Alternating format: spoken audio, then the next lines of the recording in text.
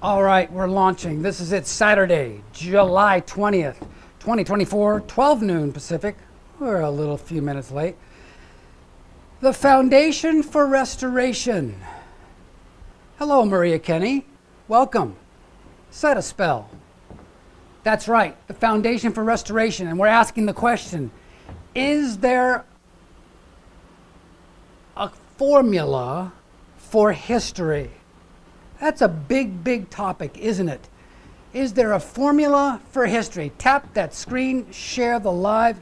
Here we go. Bang! Now, if you want to see all my other lectures, go to the Principal Project of San Diego on YouTube and look for John Kenny. Oh, look, there's God. We got him right here. Come on in, set a spell. Tap screen, share the live. Let's go. Tap the screen, share the live. Today, we're going to talk about the Foundation for Restoration in three biblical families, Adam, Noah, and Abraham. You would think, gee, that would be dry bones. It's not. Please trust me on this. It is not. And today we're going to be talking about the Bible, this story from the Bible, from the Judeo-Christian tradition, of course. Why is the Ubermensch, welcome, my friend. Welcome. Set a spell. Why is Christianity getting, Judeo-Christian tradition getting singled out? Well, because it is the most influential religion on the entire planet. All of those countries are basically Judeo-Christian, with inroads going in throughout the Muslim world and into China and into India. Christianity is permeating the entire planet, even in places where it's not generally accepted. Harmonize me. Okay, got it. Thanks. But, yes, we're talking about the Judeo-Christian tradition, but, it's a big but, isn't it? However, this is for everyone. I don't care if you're a believer, a Christian, a Muslim, a Buddhist, a Confucianist, an atheist.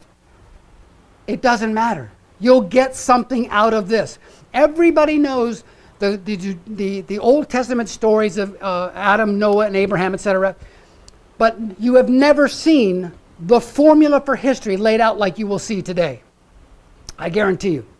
Thanks for the likes, guys. Now, seatbelts fastened, thinking caps on. Here we go. This is Jimmy Fallon and Kevin Hart getting ready to go on a roller coaster. Oh, what fun. The Bible and new truth. We have to ask ourselves a very important question. I got to make sure my microphone is on, and it is. All right. Is new truth being revealed? Many people tell you, oh no, man, no, it's all been done. It's all closed. There's nothing left. I beg to differ, and we're going to show you why we would make that bold pronouncement. Jesus said something very interesting 2,000 years ago in the 16th chapter of John, the 12th and 13th verses. I have yet many things to say unto you, but you cannot bear them now. That's the first part. I think we can infer from this that it could be that Jesus is withholding a body of knowledge. I have yet many things to say to you, but you cannot bear them now. How terribly interesting. He says, howbeit, in other words, nonetheless, when he, the Spirit of truth, comes, he will guide you into all truth. That's pretty significant, if you ask me. Jesus is saying that there's going to come a time in the future when the body of knowledge that God is holding back will be revealed. He goes on. For he will not speak of himself, but whatsoever he hears, he will speak and will show you the things to come. Tap the screen, share the live. Oh my goodness, we haven't started. In the same chapter, Jesus continues, boys and girls. These things have I spoken to you in Proverbs, but the time comes when I shall no more speak to you in Proverbs, but I will show you, plainly of the Father. I will show you plainly of the Father. Jesus is saying there's going to come a time when the mysteries are going away. The mysteries are going away. Rita Rita Hokanson, thanks for the likes. Now, the big question. Now, oh, by the way, so everybody knows, TikTokers know, I'm talking into a pad here. My TikTok live is on a Samsung Galaxy pad, a tab right here. And I'm going to be talking into a camera too, because this whole presentation is going on YouTube in about an hour and a half, all right? And I'm going to try to respond to questions and comments here on a monitor as I can, all right? I have a terrible signal anyway. Hello again. I'll try my best to hear most of it. Oh my goodness, is that on your end, Ubermensch? Is that on your end? I've got 5G. I'm right next to the towers too. I got a rock solid 5G signal. Hang on a second. Let me make sure of that.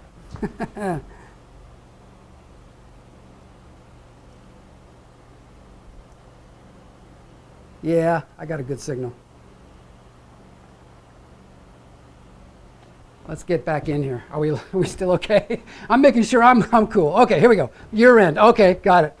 Okay, everybody's good. Excellent, excellent. Let's go. This is going to be fun, man. Now, we got to ask ourselves the questions. How do we know we're in that time? Jesus said there's going to come a time in the future when everything's going to be different. He's going to reveal everything. How do we know? Can we prove it? Yes, we can. Watch this. The Bible says knowledge shall increase. Number 2, many shall run to and fro. We're going to elaborate.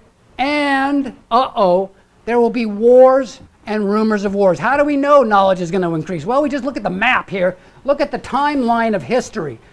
From 2400 BC to all the way into the 1500s, basically not much happens, right? All of a sudden, the 1500s, the 1400s and 1500s hit.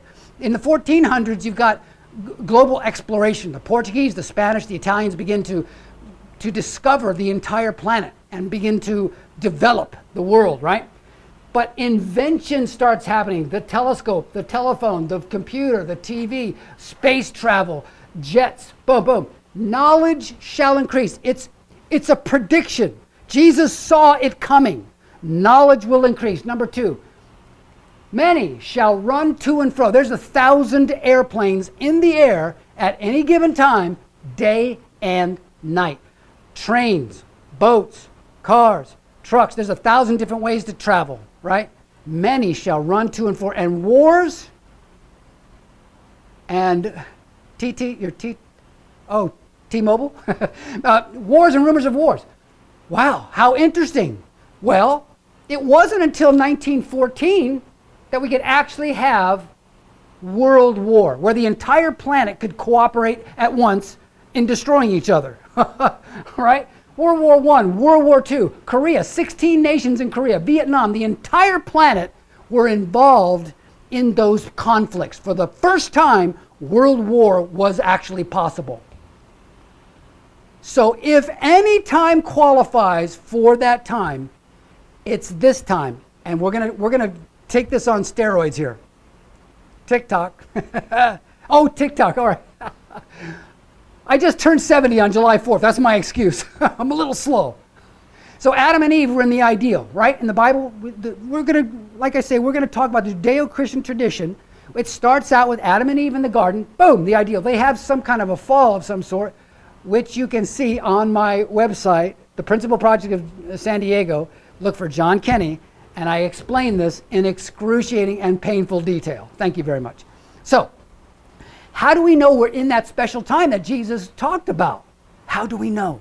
Well, from the fall to Moses is a 2,000-year period where Moses comes with the 10 Commandments. The scripture says in Genesis 6:6, the Lord God has said, I repent that I have created man. I have repent that I have made man. Even God was like, what did I do here? God is brokenhearted to see his creation so crazy and so destructive, right? But out of this comes Moses and the 10 Commandments. Finally, there's rails to run. There's some kind of order. Thou shalt not, do this, don't do that. 10 Commandments, 5 vertical between man and God, 5 horizontal between people. Don't steal, don't covet, don't unalive, right? On the horizontal side, thou shalt not have any gods before me, etc., etc., etc., right? And we can fund world war. Well, yeah, that's another discussion. The Fed Reserve. Uberman says, wasn't until the creation of the Federal Reserve that we can fund wars. There might be a kernel of truth to that.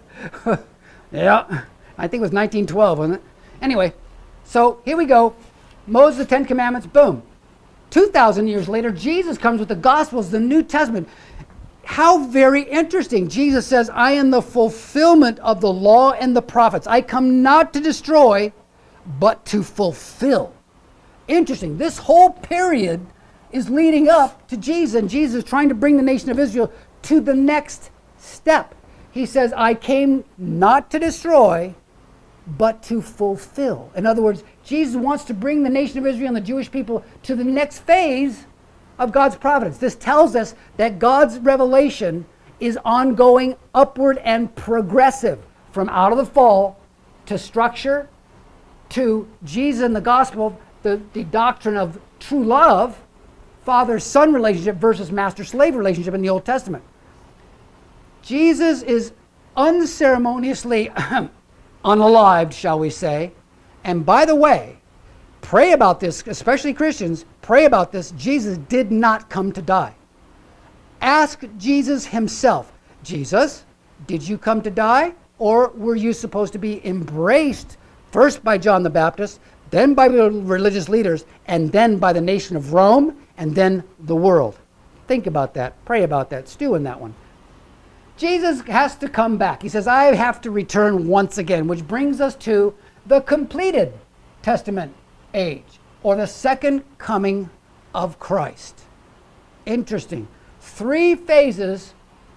God's revelation is ongoing, upward, and progressive. And it's very interesting. Seatbelts fastened. Think about this. These are in 2,000-year increments. We already talked about knowledge will increase, many shall run to and fro, and wars and rumors of wars. We are in that time. Every 2,000 years, God unveils a new phase of his providence. We are at the year 2024. We're 24 years past when a new understanding should be emerging on the earth today. God is revealing new truth all over the planet at the same time. Like I say, you've just stumbled into the matrix, and I'm not kidding at all. Okay, so there we go. So why is this? If you take the word history, just for fun, this in 250 will get me on the bus. I know that. I get that. If you take the word history, divide it into 2 words, you get his story. Interesting. It's a trivia point. I get that. But could it be that history, rather than being a series of disconnected random events, is actually contains a formula leading to an end? We're going to see that formula today. The driving force of history is God's effort to restore the kingdom of heaven on earth. Oh my goodness. Yeah. Here we go. Tap the screen, share it live. Oh boy. So, where shall we begin our quest? Even SpongeBob wants to know. Let's sally forth, I say, search for the Holy Grail. Start at beginnings. Genesis 1:27. God created man in his own image. In the image of God created he him.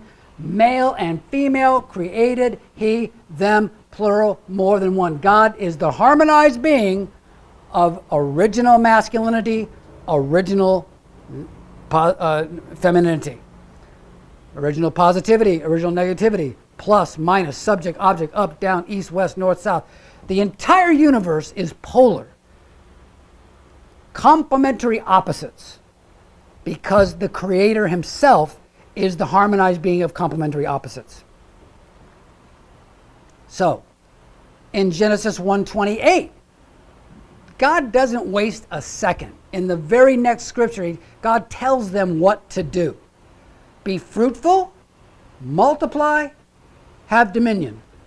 Be fruitful, multiply, have dominion. Then Malachi 3:6 says, I am the Lord thy God, I change not.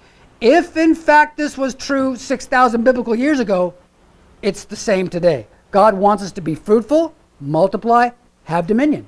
It only makes sense. I am the Lord of God, I change not. Well, these 3 blessings, you've never heard these explained, but we need to understand, if this is the first thing out of God's mouth, this must be really important. So we got to talk about it. Yeah, what does it mean to be fruitful? What does it mean to be fruitful? Adam and Eve, when they're in the garden, if with their mind and their body they obey God's commandment to not eat the fruit, to eat the fruit of the tree of the knowledge of good and evil, Genesis 2:17, God said unto the man, the day you eat of that fruit, you will surely die, right? So what God is hoping for his children are to unite their mind and body centered on the heart of God and become a perfected individual, right? To become a perfected individual and demonstrate the fruits of the Spirit. Love, joy, peace, long-suffering, gentleness, goodness, faith, meekness, temperance, right? In the ideal, this is the 4-position foundation, by the way, God does everything in the universe through this formula. God is the origin of masculine and feminine, plus and minus. God divides those 2 parts into subject and object parts. They, through the forces of give and take action, have relationship, and then a 4th position is made here. If you have a male lion, female lion, they have a cub. Male dog, female dog, they have a puppy, right, etc., etc. People have man, woman, boom, child, right? 4-position foundation. You'll see that term and that diagram reproduced many, many times in these presentations.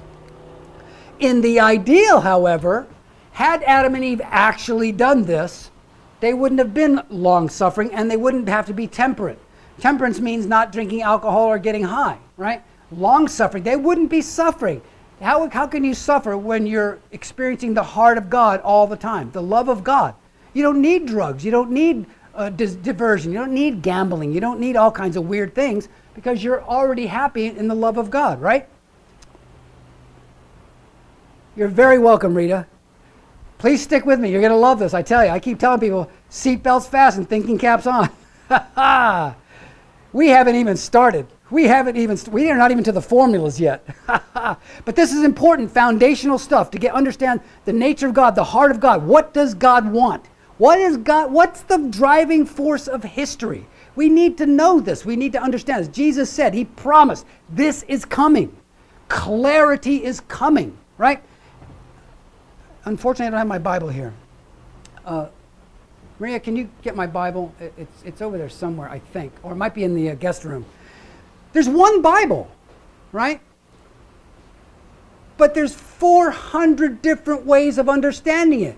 That doesn't make any sense. If it's the Word of God, it should be understood one way, right? It only makes sense. Thank you. Boom! One Bible. The Scofield, by the way, which is the best Bible ever made. Scofield reference. One Bible, but in Ireland, Catholics and Protestants fought each other for hundreds of years, centered on that same book. Oh my goodness, it's crazy, right?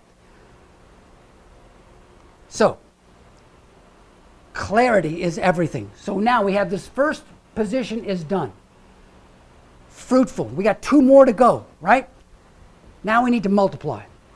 Once Adam and Eve have perfected themselves, then it only makes sense, right? Perfected man, perfected Adam, perfected Eve. What's the only thing they can possibly create? Show of hands. It's everybody have a Holy Ghost and live a sin-free life. That's right. They can only have a perfected child. If Adam and Eve do indeed do this, become fruitful, in other words, mature. God is telling Adam and Eve, become mature and then multiply. They got them backwards. They multiplied before they were fruitful. That's the problem with the fall. Had nothing to do with an apple. The word apple doesn't even appear in the story. Uh-oh. So, Adam and Eve would have made the first true family, and ultimately society, nation, and a perfected mankind. Right? It only makes logical sense. Once they've perfected themselves, then they perfect a family, and then that perfected mankind comes over here. This is really foundational to understand the formula of history, because we have to understand what is God trying to do to begin with? What's God's real will? We got to cut through all the fog and all the smoke and go, wow, there it is, right?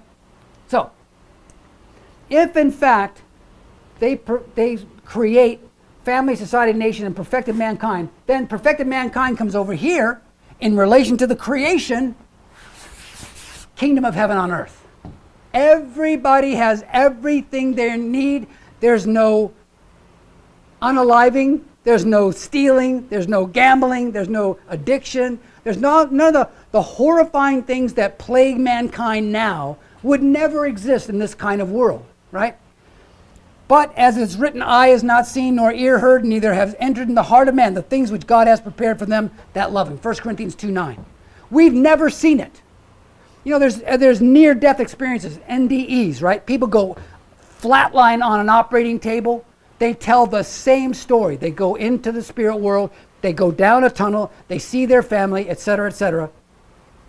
And they say they see colors they've never seen before. They hear sounds they've never heard before. There's a whole world that we've never been able to see because of the fall of man. Interesting. So this is the three blessings explained, and this is very important because then you can understand the formula for history. God is trying to restore this, right? Bang. So we will very quickly, I want to just scan through the fall of man. What happened to the ideal? And then we'll go into the formulas, okay? So who are the characters in the fall of man? We got a Garden of Eden. We have Adam. We have Eve. We have a serpent of some sort. We have a tree of life. We have a tree of the knowledge of good and evil. And there is some kind of a fruit on this tree of the knowledge of good and evil. God says to Adam, Genesis 2:17, and God said unto the man, do not eat of the fruit, for in the day you eat of it, you will surely die. That commandment is specifically enunciated in the scripture, and it figures in large in the story. And the reason is, I'll cut through a lot of stuff, an hour-long lecture, and tell you, God knows the possibility that Lucifer and Eve can have an illicit relationship of some sort, some kind of relationship of temptation. But Adam is ultimately responsible. Adam can stop it. Even if Eve and Lucifer fall, Adam can be the Messiah to them, and they can come back to God through Adam. The Bible talks about Christ being the last Adam, okay? As long as Adam stays intact, Eve and Lucifer can come back through him. God would make a way of restoration, but he fell. He couldn't resist the temptation, and he fell as well. The tree of life is actually Adam. The tree of the knowledge of good and evil is Eve. They're symbolic metaphors for Adam and Eve. Lucifer is the archangel. Lucifer. The serpent is actually Lucifer, the archangel. And Genesis 12:9 says, he was thrown down from heaven and his angels. It assigns gender as well. He's a masculine angel and is thrown down from heaven and was renamed from Lucifer to Satan once he falls away from God. And they're expelled from the Garden of Eden. Top screen shared alive. Okay. Lessons learned from the fall of man. The tree of life. What's the tree of life? The tree of life is actually Adam. The tree of the knowledge of good and evil is Eve. The serpent, does he look like this? Oh yeah. C.S. Lewis said the biggest trick of Satan was to get people that he doesn't exist. This is the best way to do it. People think that the devil looks like this. Nobody believes this in their right mind. No. He probably looks about like this. Handsome, silver-tongued devil. Oh, yes. It says he was the most subtle beast of the field. Lucifer and Satan are not so terribly obvious. They're really slick, right? So the serpent is actually Lucifer, the angel of light, in Revelation 12:9. Boom. And the fruit. Is it an apple? Listen, seatbelts fastened, thinking caps on.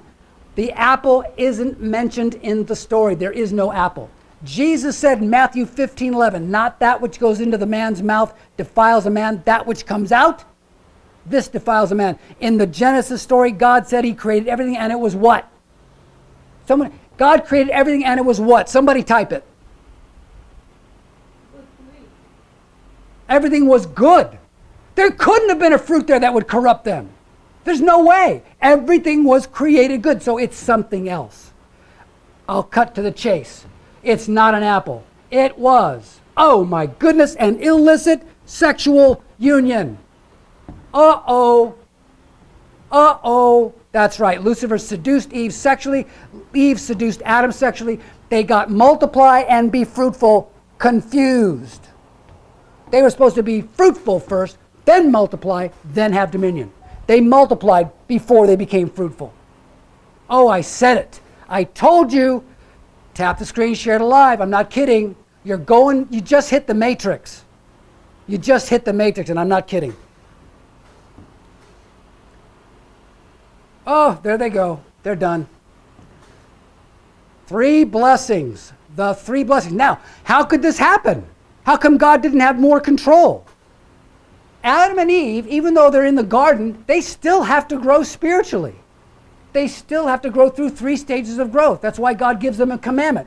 Don't eat the fruit. While they're in this stage of growth, they're in the indirect dominion of God. God does not control them directly. They have to use their mind, their heart, obey the commandment, be careful, don't do what God told them not to do it, because they're in the indirect dominion. When you have children growing up, what do? How do you baby-proof your house? You put cover plugs in your electric sockets, because kids love to run around with a knife and stick them in the electric sockets, right?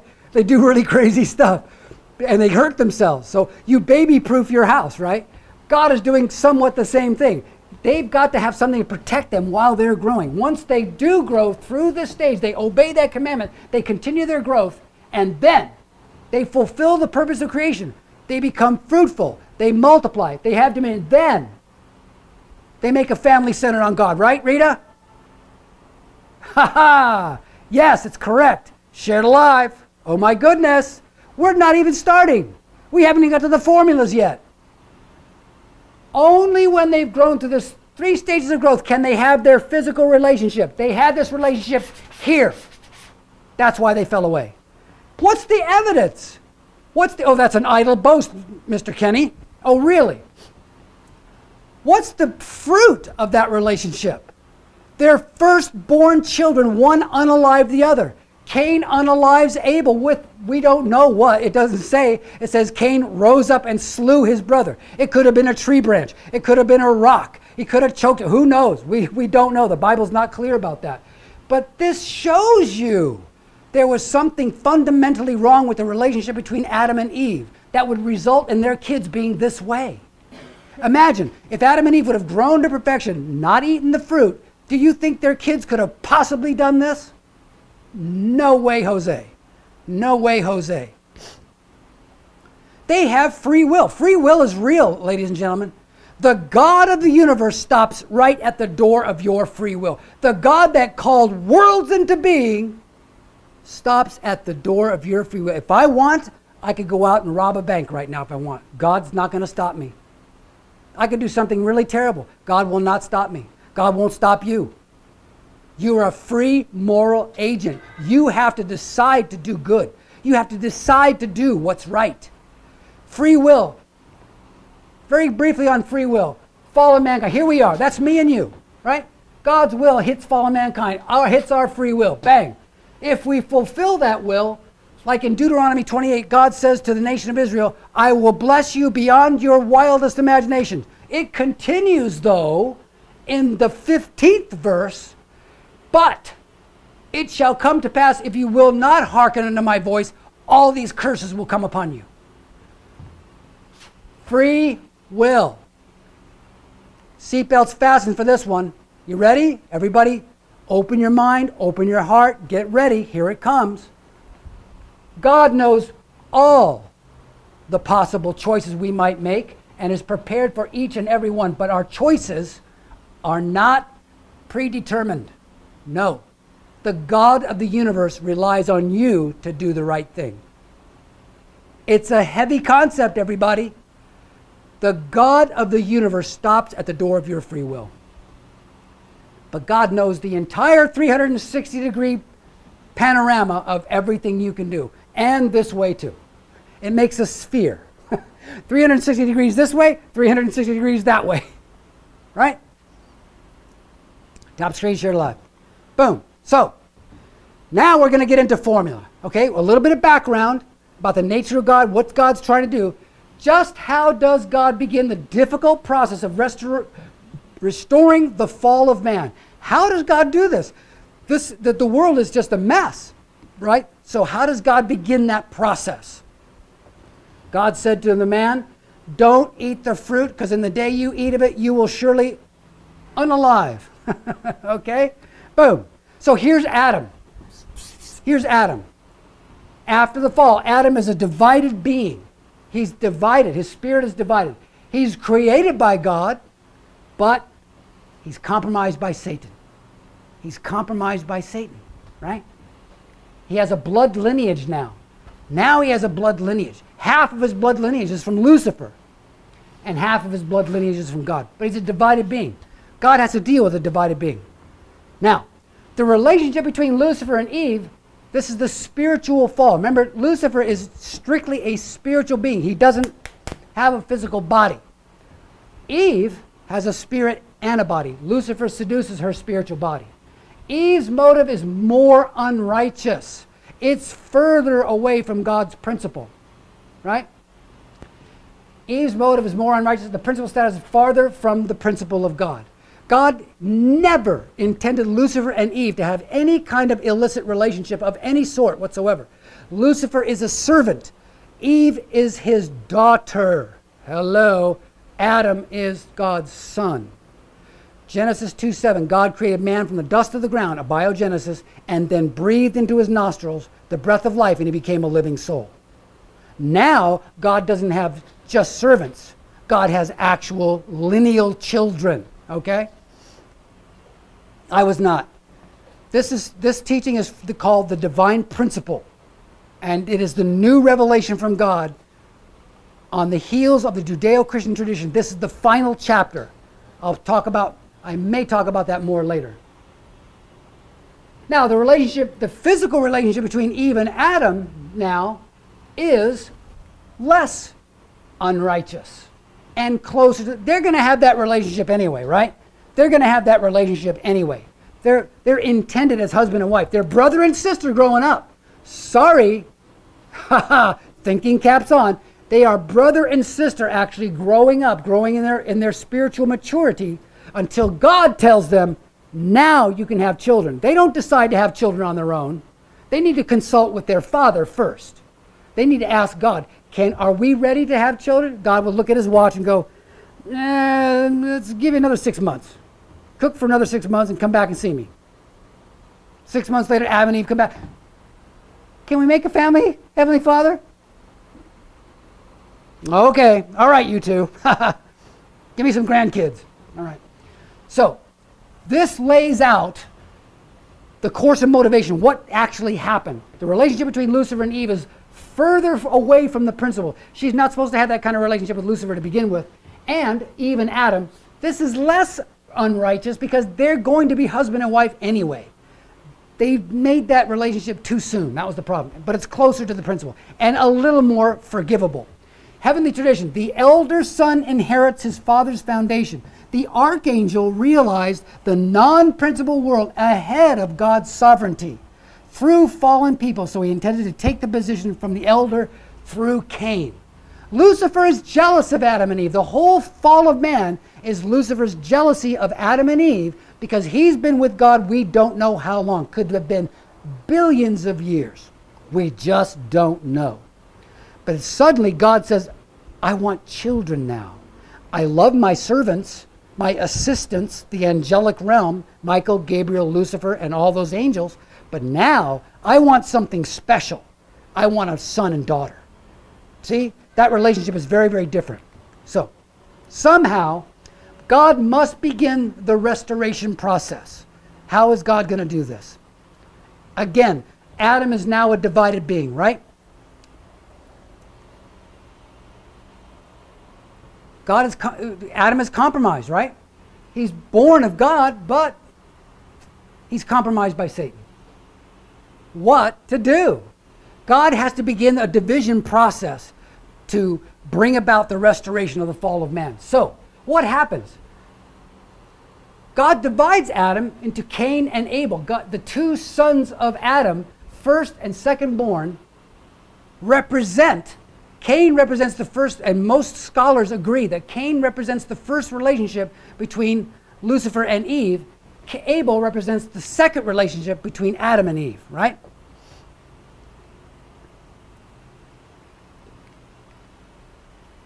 But how? What to do? Cain represents the first fallen relationship. So, what has to happen now, Abel has to win over Cain, and God comes to Cain, interestingly enough.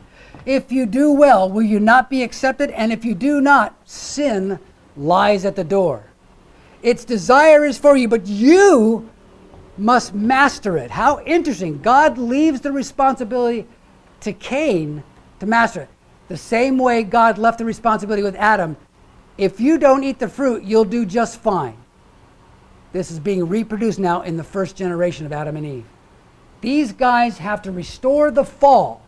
They have to restore the fall between Lucifer and ultimately Lucifer and Adam. So Abel has to win over Cain. Cain has to come under Abel and make unity between first and second born. These positions have been reversed. Lucifer took the firstborn position. So now the firstborn position is in trouble. The firstborn position has to be restored, but it can't be taken. It has to be willingly conceded. Formula for restoration? Formula for restoration. Thanks for the likes, guys. So, the formula for restoration consists of two things, two very important points. Number one, we need a foundation of faith. What is the foundation of faith? It is a vertical foundation between man and God. What was lost at the fall? The vertical relationship with God. We lost the Word. God told Adam, don't eat the fruit. So we lost belief in the Word. So we lost the Word of God. Jesus said, love the Lord your God with all your heart, soul, and mind. This is the first and greatest commandment.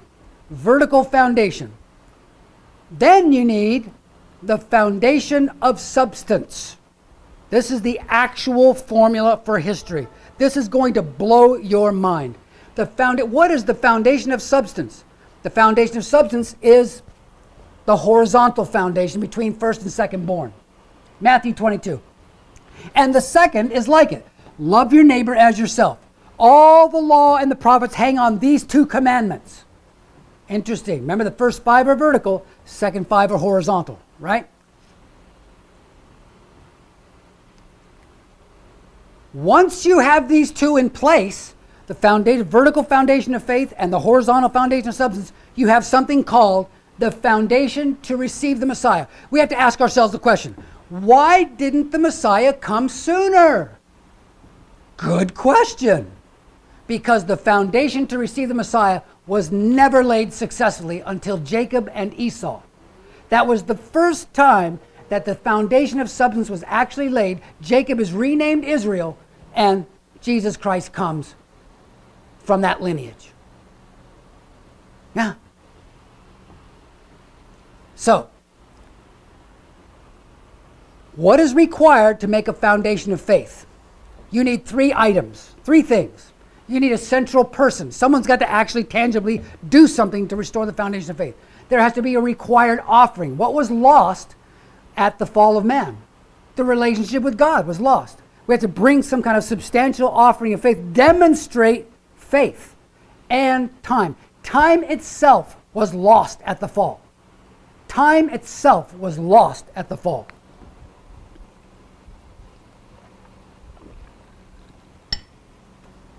Hot in San Diego today.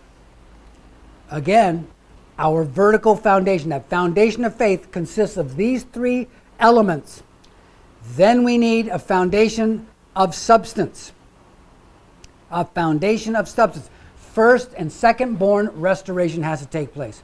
Brothers have to be reunited, right? And proper position has to be restored. Elder son inherits, right? Lucifer took the elder son position. He has to voluntarily give it up. to the firstborn. When these two happen, you have the foundation to receive the Messiah. Only then can the Messiah actually come. When vertical and horizontal are restored, you can... I choose spirituality and meditation over religious slavery written by the governments of the past. Very good. So, how does this formula play out and manifest in the Bible? Now, I'm gonna try to run through this somewhat quickly. It's very complex, and it takes a long time to explain. I didn't want to go this long to begin with, but I'll demonstrate with a couple of examples so you can see this formula actually playing out in the scripture. Adam's family. So, we need a foundation of faith. We need a central person, required offering, and a time period to restore this fall situation. We need a foundation of substance. The archangel and Adam the archangel must come through Adam back to God. Firstborn must come back through secondborn back to God. Foundation to receive the Messiah. How does this happen in Adam's family? Well, we have the first sons of Adam and Eve are Cain and Abel. God asked them to bring a sacrifice. We've never understood, why did God, number one, why did God require sacrifices? Number two, why did Cain unalive Abel? So our first foundation of faith, we're going to make some kind of a foundation here. Abel's going to make an offering. The required offering is a lamb. He's a shepherd, and a time period, the time of the offering. However long it takes, we restore time. Boom, he does it. Great. He makes his offering. All right. He makes his offering successfully, right? He makes his offering successfully. So we have a foundation of faith now. Someone has demonstrated faith. Now we need the foundation of substance, the horizontal. We have to restore the relationship between first and second born. Here we go. So Abel has made a successful foundation of faith. Now he has to reach out for the foundation of substance to Cain and win him over. And Cain has to come and submit and obey. But what happens? We need a foundation of substance. We need Cain and Abel to unite. Cain must come through Abel to come back to God. So they both make their offerings, right? But what happens? No. Cain unalives Abel, and the foundation is lost. The foundation is lost. They could not make the foundation of substance. God comes to Cain and says, why is your countenance wroth? If you do well, you'll be accepted. Like God's trying to nudge him. Like God can't force him to do anything, but he's questioning him. Like, do you really want to do this? I mean, if you do the right thing, it's like the Wizard of Oz. It's like working the handles. Come on, Cain, do it right. All right. But no, he doesn't. He unalives his brother. The foundation of substance is lost. The foundation of faith was made, but the foundation of substance is lost. The foundation to receive the Messiah is lost. So this first attempt to restore the fall fails. Now it's got to come down to Noah's family. Now this problem comes down 1,600 years and 10 generations to Noah's family. All right? Grain offering versus animal offering. Well, no, it wasn't a matter of God not thrilled with his offering. God didn't even care about the offering. God was after the artistic restoration of the relationship between Cain and Abel. Cain has to overcome his anger. Abel's the younger brother. You would think Cain, being the older brother, probably made a much better offering, but that wasn't what God was looking for. God wants unity. See, rather than Cain unaliving Abel, Cain should have come to Abel and asked him, wait a minute, we both know my offering was better. How come God accepted yours and didn't accept mine? If he would have even engaged him in conversation, Abel might have been able to say, well, I don't know, Cain, I don't get it. I know yours was better. Let's do one together. Imagine if Abel and Cain would have made an offering together, God would have easily accepted that. My grandchildren have united together, and then they offer an offering together, but that didn't happen. And it could be that Abel was arrogant. I think the story, it doesn't say this, but I think the more likely scenario was Abel was like, you see that offering, bro? Pretty good, huh? Yeah, pretty hot offering, huh? Yeah, you'd be mad too. That's probably closer to the truth, what happened. Abel rubbed it in his face, right? Yeah. Oh, there's no confusion. This is really clear stuff. Now, we come to Noah's family. The formula is going to reproduce again. We need a foundation of faith. Required person, required offering, time period. Archangel has to come through Adam back to God. Foundation to receive the Messiah. Who's the central person this time? Noah. What's the required offering? The ark.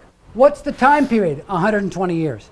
The formula is real, ladies and gentlemen. The formula is real. It's a real formula. What does he do? He does it. He builds the ark. Success. We have our foundation of faith established. Now we need what? Foundation of substance. Foundation of substance. Brothers have to unite. Elder and younger have to unite. What happens? Ham sees his father, Noah. Noah began to be a husband, planted a vineyard. Basically, Noah drinks some wine. He's in the tent. He's naked and drunk. Ham sees this and out of shame gets his brothers and they walk in backwards with a blanket and throw it on their father in shame. Noah awakes from his wine and said, "Cursed be Canaan, a servant of servants shall he be to his brethren." In other words, it was completely wrong to do that. Completely wrong. Ham's sin was he was ashamed. Like Adam and Eve were naked and unashamed in the garden, he is seeing his father naked and he's ashamed of him. Displeased and stirred up resentment among his brothers.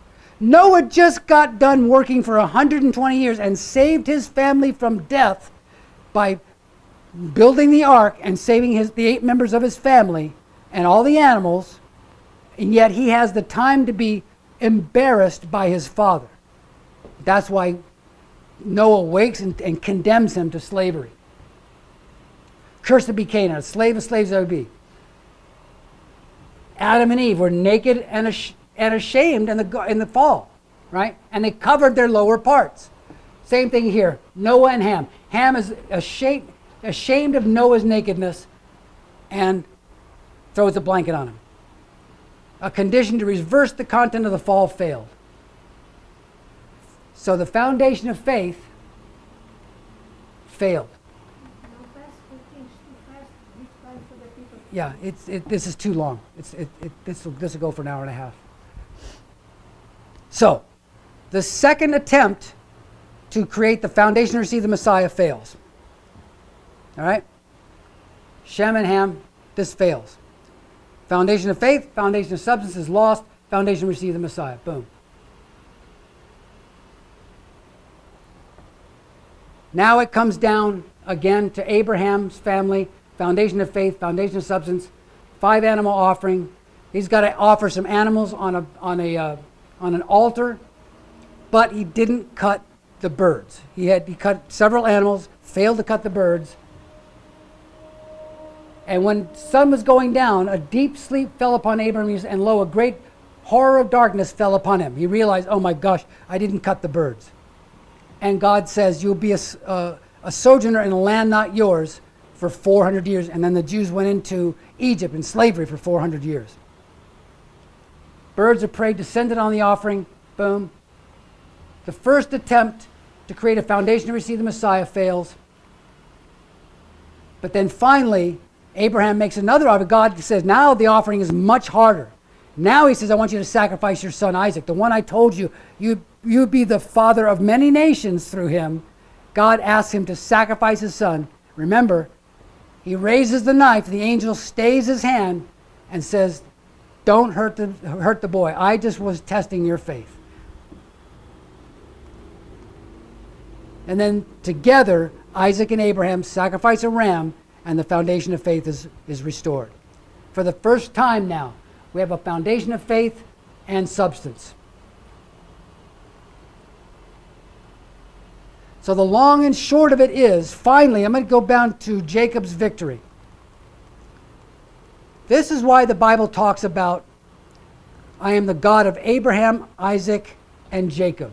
Because it's not until Jacob and Esau make unity together that finally we have a foundation to receive the Messiah. Jacob wrestles the angel at the ford of Jabbok and is renamed Israel. And from Jacob comes Jesus Christ, the Messiah. Again, this is why the Bible talks about, I am the God of Abraham, Isaac, and Jacob. It takes 3 generations to finally get this foundation to receive the Messiah.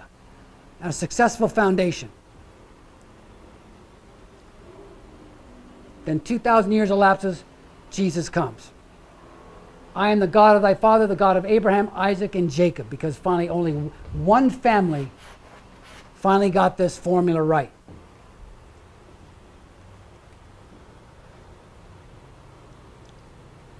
So remember, we're in a very, very special time. Very special time, 2024. Every 2,000 years, God reveals something brand new. Every 2,000 years, and now we're in that time.